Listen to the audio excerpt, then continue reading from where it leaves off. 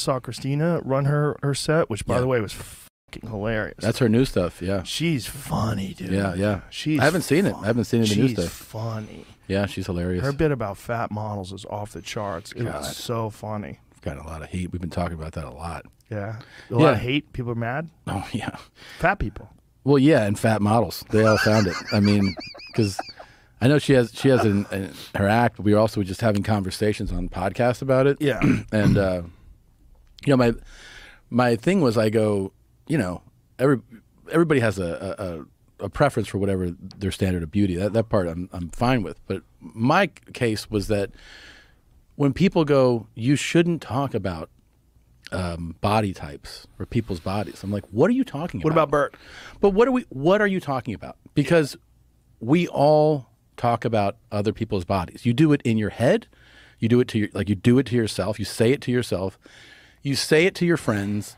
It's part of the way our brains are organized, is that you have a commentary about the attraction level of somebody else. 100%. I mean, it's always done. Even the people who lecture you about it, those people will still, if you walked away with one of them and you're like, hey, have you seen so-and-so? They're like, yeah, I don't know what's going on with it. They would When still she gets comment. over 260, I think she goes too far. Yeah, they would still comment about it. And it's like now, the funny thing is to me is if you go like, well, I'm a model. Okay, so you signed up to have your photo taken because you go, I want my picture out there to show what I am.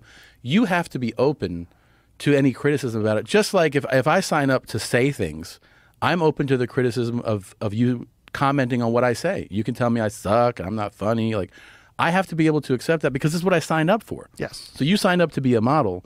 It is open season. It is fair game to say whatever about the way you look. So I don't embrace the idea that you can't comment about the way somebody looks who signed up for, hey, look at my looks.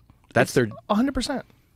Yeah, no ifs, ands, or buts. I said it much more rude things. I should be clear. I wasn't this eloquent about it. I was like, you know, I want to see beautiful, by my standards, women, and fuck it, even guys. Like if you're a guy and you're a model, I want you to have almost an unattainable body, right? Because that's like, I go, that's a model. Like he's got a 6-pack and he's fucking, you know, beautiful skin, and you go like that guy got the gift. Those are his gifts. He's genetically gifted to look like that. The woman that, like, you know, we grew up with the Sports Illustrated swimsuit issue, and you would see just stunning women. They're 11 out of 10s.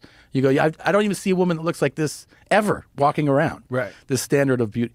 And that was your introduction to like almost fantasy, getting into sex, right? Because you're probably a young teen and you're like, what the fuck is this? Like Elle McPherson? You're like, I've never seen a woman like this before. Right. And then I go, you know, I enjoy that personally as the standard of models. Yeah. So for me, I don't know. You have a model that looks like she's the long snapper for the Colts. Like, I'm going to say, hey, I don't think you're a model. I think, you know, I think you should dig ditches or something. I don't know. I just feel like it's fair to say that you look like that. You're not my kind of model. Mm-hmm. I don't like the way your body looks. But I mean, it depends on what you're doing. The problem is the Sports Illustrated swimsuit issue has always been beautiful women with great bodies. Yeah, exactly. That's the whole idea behind the swimsuit edition. It's fantasy level. Yeah. They're just like, you literally could go to 100 beaches all over the world. You'd never see a woman that looks like this. Or you might see one. Maybe. And go, wow, look at her. Look, what the fuck is that? Like when you go to a beach and there's always a guy on the beach that's just jacked, shredded, and you're like, wow, you prepared for the beach, buddy. Yeah. Way to go. All year was today. Yeah, you deserve it. Yeah. As you're walking around, strutting your stuff like a peacock. Yeah, and keep going back and forth. Show us all. Walk around the pool a few times. Yeah. Yeah. Let it out. Let it out, buddy. I remember we were in Phoenix once for a show, and we were hanging out at the pool at the W Hotel, and this fucking guy walked by, and he had like 4% body fat, and he was like 250 pounds. It was the most ridiculous human being I'd ever seen outside of a gym. I was like, dude. And I was with Eddie Bravo. I go, look at this motherfucker. Yeah. I go, that motherfucker looks good. Yeah, exactly.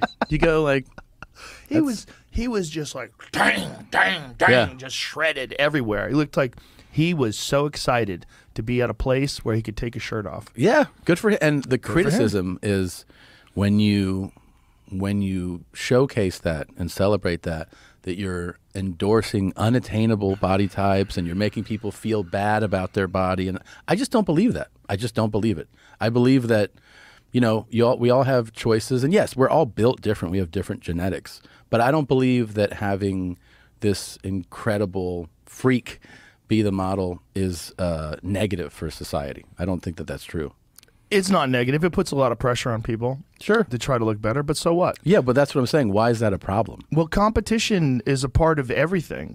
There's intellectual competition. When someone achieves a Nobel Prize, is that an unattainable level of intellect that other people can't achieve? And you shouldn't flaunt that with awards? Yeah, you should. I mean, what do we do when someone achieves like Jeff Bezos levels of wealth? Is that an unattainable version of wealth?